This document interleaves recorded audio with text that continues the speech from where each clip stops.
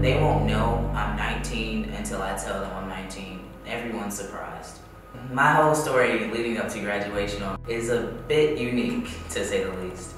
It all started back in Akron, Ohio, when I chose to go to Akron Early College instead of going to a regular high school. So instead of having 4 years of high school, I actually had 4 years of college, and I graduated with my associate's degree at 17, and then I transferred to Alabama State, and now I'm graduating with my bachelor's. The path to Alabama State was also a unique one.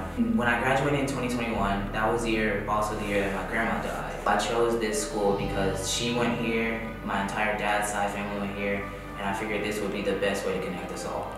They always spoke on Alabama State, so I had a vague idea of what the school was and what it meant to be a Hornet, but I didn't really know what it meant until I got here.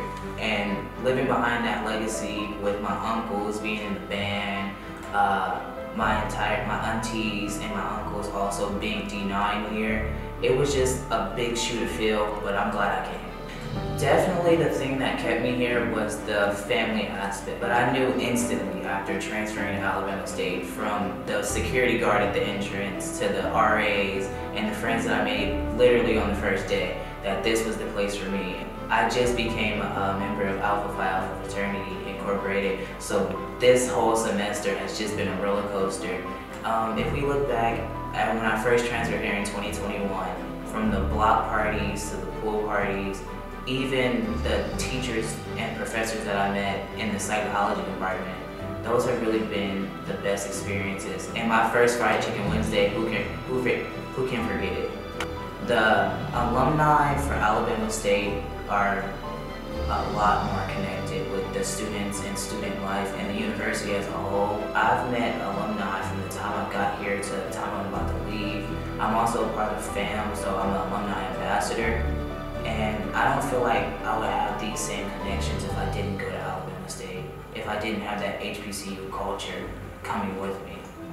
The drive not to fail is the thing that pushes me forward the most, because I'm still at the stage where I need to learn how to deal with failure, and I'm not very good with it, but that drive is also what keeps me going and it keeps me positive.